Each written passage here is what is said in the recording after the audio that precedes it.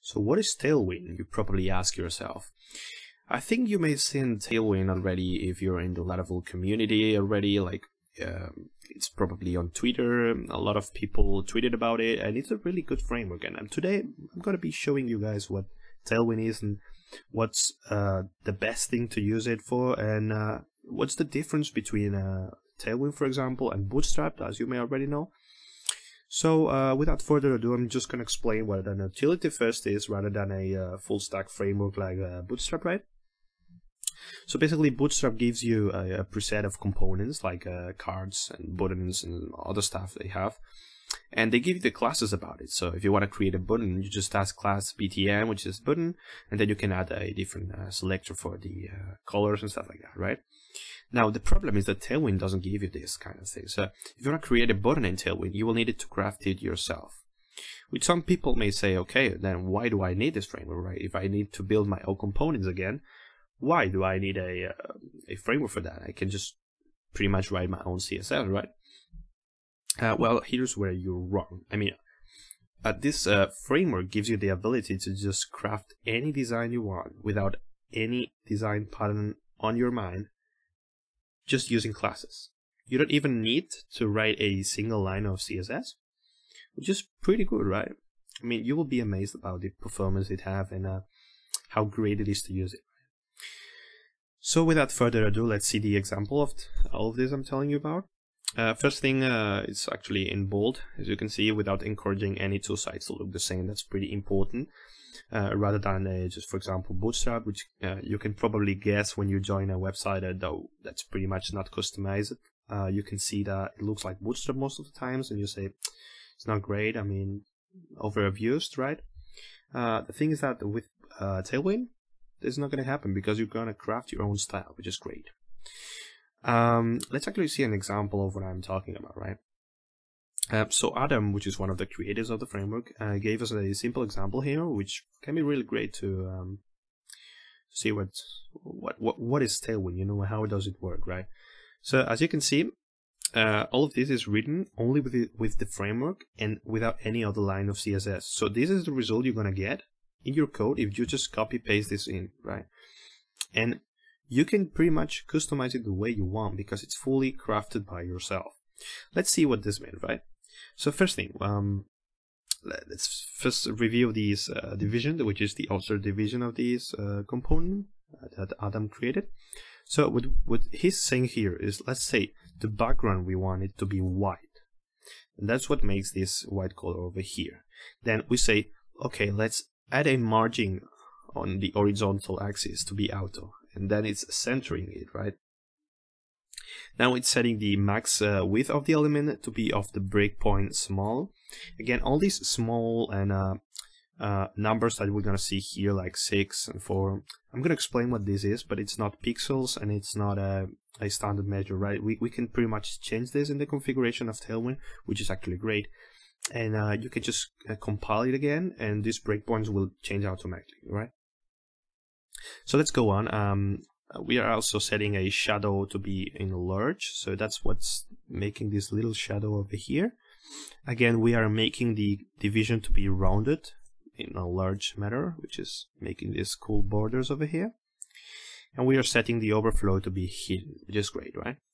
That's the other division over here. Now inside of this division we are creating another division here.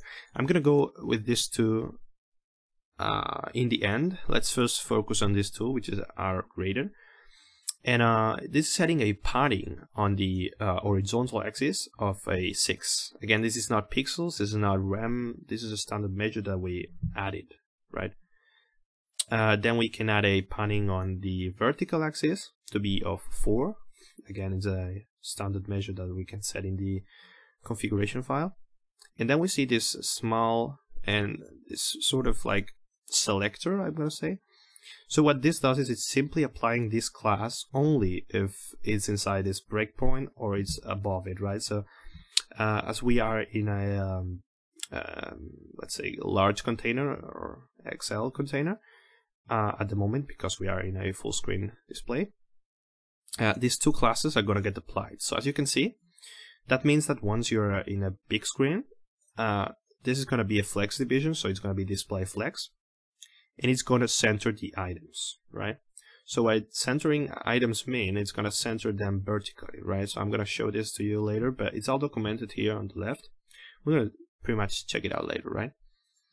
Again, if we are not in a small device, so we are, for example, in an XS device, it's even a smaller, it's not going to be a flex division, right?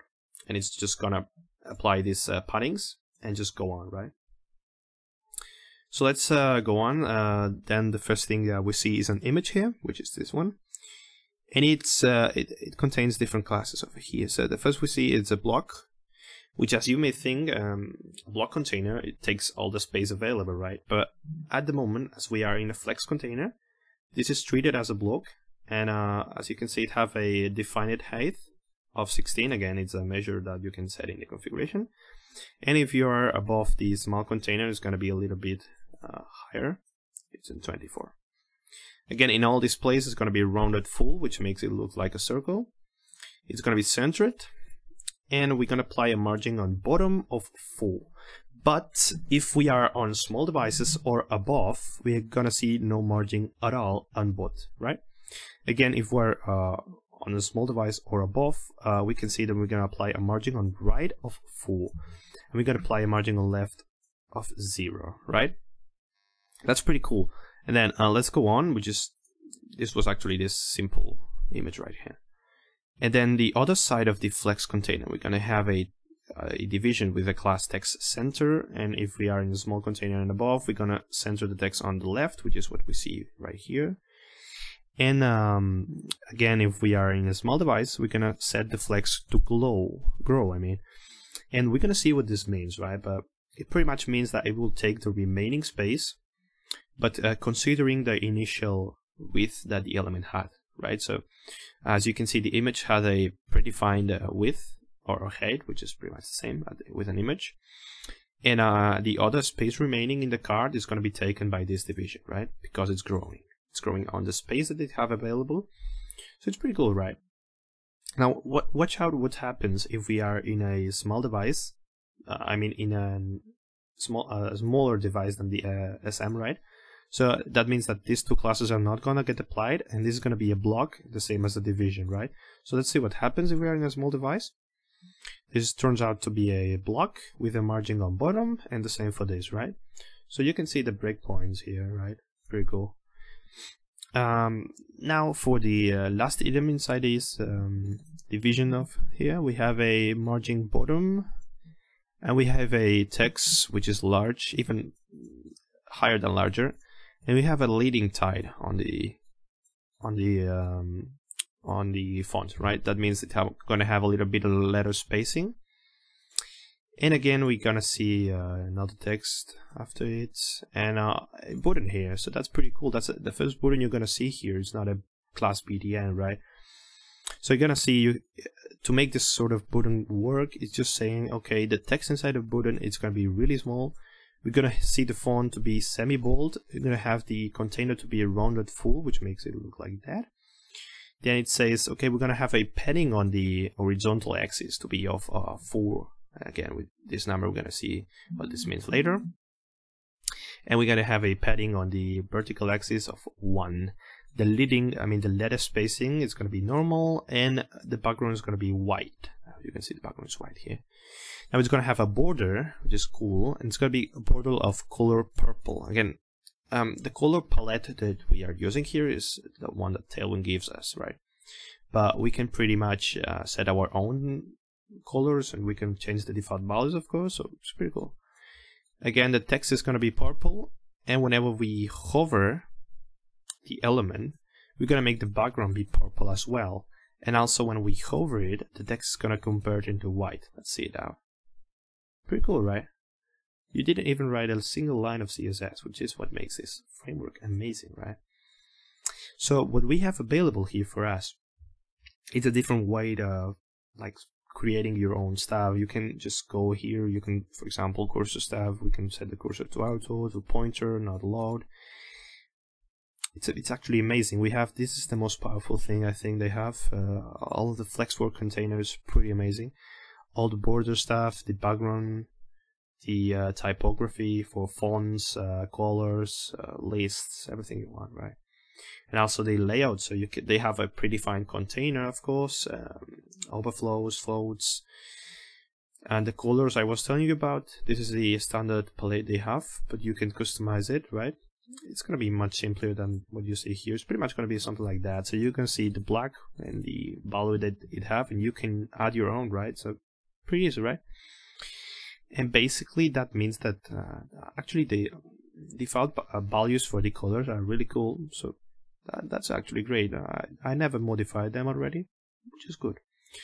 And then the installation process is pretty easy. So if you have to try it out, you can just go to the installation here and just grab this and put it in your HTML, and you're going to see an example of how it looks like. You can just test things out, right?